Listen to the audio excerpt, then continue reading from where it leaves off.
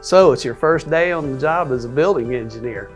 Well, welcome. You're basically getting into one of the best careers there is.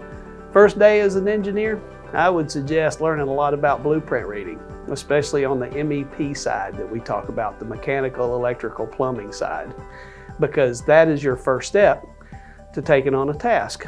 You can't really go and do a task unless you know where everything flows from and how to get to the components in the system, and that's where you're going to find them first is on the drawings. It's going to save you a lot of steps to go forward from the drawings. Second, I would go ahead and plan on making sure that you understand perceptions, because as an engineer, lots of times we're in the service industry, so we're basically in a fishbowl. We're being observed. All of our activities are being observed. We're there as the cavalry.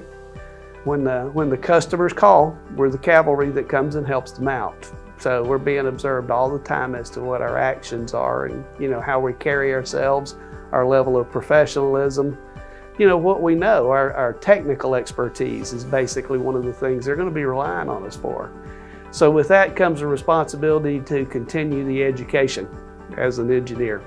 So most companies are going to support, your education, but even if companies don't have the wherewithal to support your education, this is such a great career that's worth the investment to do it yourself.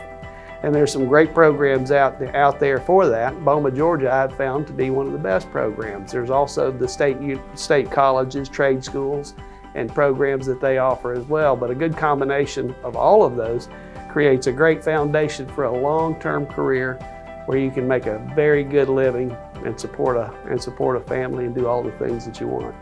So welcome to your first day as an engineer.